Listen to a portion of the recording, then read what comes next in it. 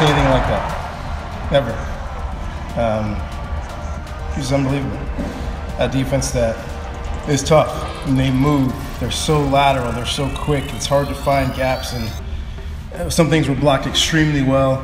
Some things weren't blocked perfectly, but guys were just staying on guys. And our guys know that. If they can just maintain contact, Bryce has a chance to break it.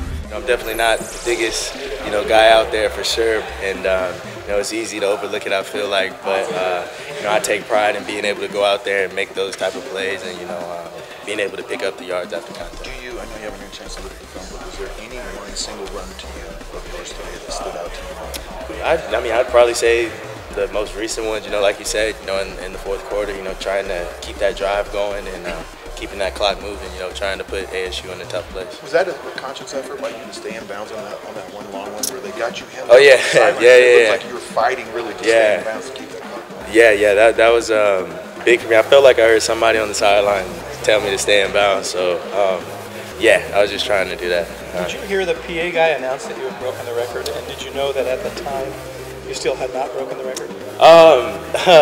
Nah, I had. Do you even hear that stuff when you're on the field? I heard it, but it was. I believe ASU had the ball, or we had the ball. Oh, you had we the were ball. driving, yeah. Yeah. So it was like 3 plays before you actually got it. Yeah. I was definitely just focused on that more than anything. They were just very optimistic for you. Yeah, exactly.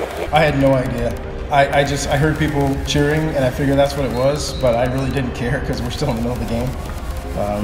It's nice when those things happen and you got a big lead or something, but if it's not a big lead, I hear people cheering. I have an idea what it was, but I didn't really care at the time.